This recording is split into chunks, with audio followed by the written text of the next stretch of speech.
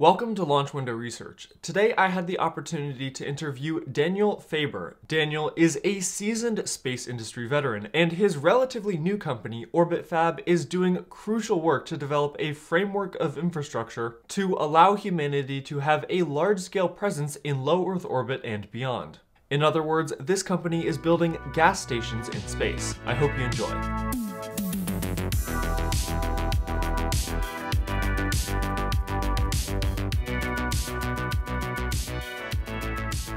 Daniel, it's so great to have you on the channel. Thank you for joining us today. Thanks, Nathan. Great to be on here. So what is Orbit Fab's mission and why is it so important, first and foremost? Our vision is a bustling economy in space that can support permanent jobs off Earth. That's our vision. Our mission is to create the fuel supply chain and the material supply chain to support that. So we like to call it gas stations in space. That's really where we're starting, is supply propellant to satellites that are in orbit. Allow them to do things that have never been done before, extend their lives, fly low, close to the top of the atmosphere where there's more drag, reuse the spacecraft so we stop throwing them away when they run out of fuel. Eventually, we'd like to provide fuel, water, air, 3D printer feedstock, minerals to grow plants, all the kind of things you want for industry in space and for humans living in space. That's where we want to be in 20 years' time. Well, that's amazing. You've clearly got the whole vision laid out. So you're starting with fuel. What has your company done so far, and what are your milestones in the next few years? Yeah, we founded the company in 2018, and within a year, we had 2 tanker test beds on the International Space Station. So we built some hardware really quickly, had to get it all crew rated and everything. We pumped water between 2 test beds, which sounds simple until you realize how difficult zero gravity is. And also on the space station, it was inside the space station to test this equipment. It turns out if you have a gallon of water that gets loose, you can actually drown an astronaut because you can't wipe the water away. So it was a catastrophic level hazard, was how NASA rated it. Yeah, you also can't yell for help if you're under an inch of water, right? Microgravity, the surface tension is the strongest force. So we had to go through all of the hoops to be very careful to make sure that we were doing things right. When we were done, we also pumped the water into the International Space Station. We became the first private company to resupply the space station with water. And of course, they got understandably paranoid about overpressurizing their water system and causing any leaks. Like, you don't want to have to evacuate a space station because of one payload by a startup company that makes a mistake. So there are a lot of hoops to jump through. So that was the first year. We got that done. NASA said it would take 24 months, and we did it in 4 months. So that was pretty quick. When we closed our seed round 2020, when we got into that 2021, we launched the first operational fuel depots. So we have a fuel depot in orbit. It's pretty small, minimum viable product, but contains hydrogen peroxide, which is a great oxidizer and monopropellant, and that's available now for sale in Earth orbit. So now we're working on the next piece of the architecture, which is a fuel shuttle, which can take fuel from the fuel depot and deliver it to an operational satellite. So that's the next piece, and that's going up in about a year and a half. Amazing. So as you touched on, it's pretty difficult to handle fluids in space. Why is that so tough, and what solutions has your team come up with? The difficulty is that you can get like airlock in the pumps and things like that. Surface tension is the dominant force, not gravity. And gravity is the force that sort of governs the macroscopic organization of matter on Earth. So you take that away and weird things happen because you haven't, no one's got experience with that. So that's always interesting. The other thing that's difficult, of course, docking 2 spacecraft together. We need self-driving spacecraft, kind of like self-driving cars, but without the ground to push on, you get the 6 degrees of freedom instead of 3. And that complicates the math and just makes it more difficult. These are not technologies that haven't been worked on yet, but to put them in a system that's going to provide a low-cost architecture to build the inventory in orbit and get that up, the business model, frankly, is one of the most difficult things we have to get right. Of course. And talking about the business model, what kind of constellation architecture are you looking for? Like, how many fuel depots to how many space tugs? And what sort of inclinations? Do you have any plans for that? So we're building a business in a market that hasn't existed before. So we can't look at existing market data and say, oh, here's where it should be. Here's what we should do. What we've done, we've looked at historic sort of statistical populations of satellites, where they are, what fuel they have, how quickly they use the fuel, those types of things, and how big they are. And we've also had to project into the future because the market is changing and say where are our potential customers likely to be. So with that statistical model, we then do some grouping and try and figure out the time that it would take to deliver fuel to customers if we had one fuel shuttle or two fuel shuttles or three fuel shuttles. And then when the fuel shuttles ran out of fuel, they need to go back to a depot to get more fuel. Similarly, where should we put the fuel depots based on this statistical model? And so what if only 1% of the spacecraft are buying fuel? What if 2%? All these types of things. So there's a whole bunch of modeling. It's a very multi-dimensional optimization problem, and it changes very quickly as you get new data, because really it's somewhat sparse data right now. So we've done that over the next decade. We've modeled out, we need about 10 fuel shuttles and several dozen fuel depots, but the exact rollout of that is really got a lot of levers and triggers that look to market feedback and where people are buying before we actually deploy. Of course. And I'm glad at the start of the interview you mentioned carrying multiple fuels and more than just fuel. So after you get this initial architecture set up, like what do you think is the next step, the next big thing that is going to need to be serviced in space? We're servicing spacecraft that spend a lot of years on orbit. So it's storable propellants for spacecraft. That's where we're starting. There are two main fuels, hydrazine and xenon. Hydrazine's a chemical fuel. It's got a lot of energy in it chemically. So it decomposes on a catalyst. It sort of burns with itself, if you like, creates a lot of heat.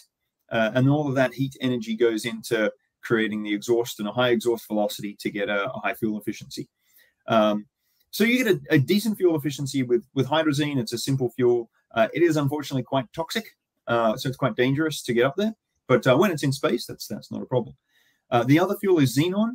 It's a noble gas. There's no chemical energy in there at all. The energy has to come from solar arrays. But you can't have an electric satellite without propellant, because unlike an electric car, you don't have the earth to push on to go forward. You have to take some earth with you, and do that with xenon. What effectively you end up making is a particle accelerator. So you ionize the xenon atom and you accelerate it up the back at extremely high velocities. That lets you get great fuel efficiency, but low thrust, because you don't have a lot going out the back at any one time. And it's quite energy intensive. You need a lot of solar arrays, which weigh, they have weight and cost as well. So there's a trade-off, but different missions, different requirements. Those are the two predominant fuels. People are looking at different options, things that are less toxic than hydrazine, things that are more available and less expensive than xenon. And so we keep a close eye on where the market's going. We'd like to be out in front of the market and able to offer the things that people want to buy that are solving problems for the majority of the customers the majority of the time. That's yet a few more parameters to put into the calculations, as mentioned before. Where do you deploy the depots and how many? Do we have multi-fuel depots or single fuel depots and multiple depots? And at the moment, the jury's still out on that. We're doing a bunch of analysis, but we're starting with the simplest thing, which is single fuel depots running hydrazine. That serves what the bulk of customers want, and it's the simplest thing for us to deploy, and then we'll build into all the other things. Great. So the primary demand for your service is expensive satellites flying at low inclinations, and preferably like larger, numerous ones. And that sounds like I'm describing an orbital constellation. So I know you might not be able to say anything about this, but have you talked to any builders of orbital constellations about using your service to keep them running? Oh, yes, we've talked to lots of them.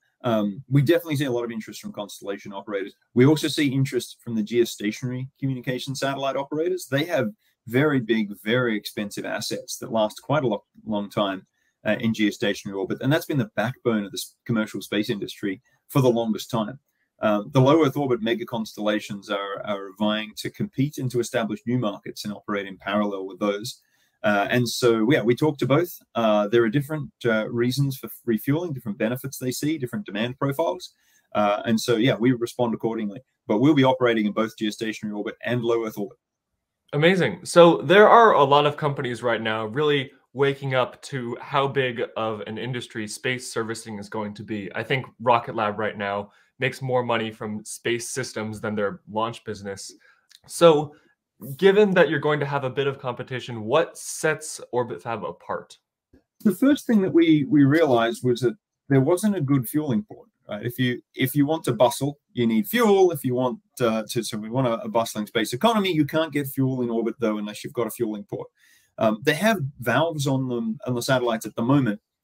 They let them fill and drain the spacecraft before they launch, but those valves tend to be lock wired down, and like they're basically secured and glued in place and welded and what have you.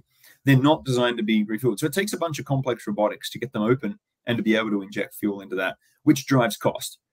So we had a vision of a low-cost architecture. We said, what do we need? Let's go all the way to removing the robot arms out of the picture, because robot arms are expensive. So we do a docking with no robot arms, directly dock and attach to a grapple feature around the fueling port. So when we had that, we talked to dozens of companies about what they would like to see. We married that with our vision of low-cost architecture and designed the first fueling port. And that's really our first product. It's been adopted on several Space Force and US government spacecraft. It's designed into over 100 commercial spacecraft at this point. So that's really where we started. Let's design that. And while we will offer that under an open license so other people can manufacture it, that thought leadership has given us a head start on everything. So that lets us build inventory, lets us sign long-term contracts with customers and suppliers, lets us build this up. At the end of the day, the winner in this is going to be the company with the most efficient logistics operation. And so for us, it's about efficient logistics and low costs, starting from an efficient and low-cost fueling port, and then going into everything else you might imagine to build a logistics company in space. Well, all of this sounds like you've built a very impressive company in just 4 years, which leaves me wondering, what was your experience before Orbit Fab and what got you into the space industry? 25 years ago in first year undergrad, I decided that the most beneficial and useful and interesting thing that could happen for humanity in my lifetime would be to get off Earth if humans could start living in space. And so I decided I'd work on that. I wrote down a list of industries that could pay for the first permanent jobs in space. And that list was at the time tourism and mining. I've since added in-space manufacturing and entertainment content. Tom Cruise wants to shoot a movie in space. There's a few other things, but really back then, 25 years ago, I decided I'd work on the technologies and business models around asteroid mining. So I built a dozen satellites and then started running companies, and Orbit Fab is company number 4. Most recently, I was running Deep Space Industries as CEO there for about 2.5 years, and we had the big, hairy, audacious goal of asteroid mining. But what we actually built, a technology product, was small thrusters to move satellites around in orbit. We couldn't get a thruster to go out and prospect an asteroid for a small spacecraft, but also a lot of other people were building small spacecraft for commercial applications, and they couldn't get thrusters either. And so we built the small thruster. It got picked up by, you might know, Capella, Black Sky, Hawkeye 360, great little companies. So that's a lot of success, and then was acquired by Bradford Space out of the Netherlands. But from that experience, we built a small, very low-cost thruster, but it wasn't that fuel efficient. So our customers had the challenge of having to take extra fuel and launch extra fuel. So when we asked them, what would an extra kilogram of fuel be worth if we could sell it to you on orbit, we were absolutely shocked by how much that value would be. Because, of course, if you can have an extra kilo of fuel, you can do a bit more without having to build a completely new spacecraft. And so when we saw those numbers, we just looked at it and went, okay, that's it. We've got to do this business. So about a year after I left Deep Space Industries, we started Orbit Fab with this particular mission. Let's build the fuel supply chain in orbit. Wrapping up with a final question, what would you do with Orbit Fab as a whole if money weren't an issue, or you got like a multi-billion-dollar investment next year?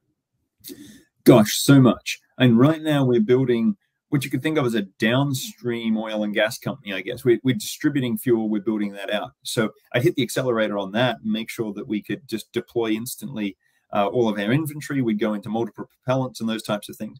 But really the long-term goal of Orbit Fab and what I'd start working on directly is to build a midstream chemicals company.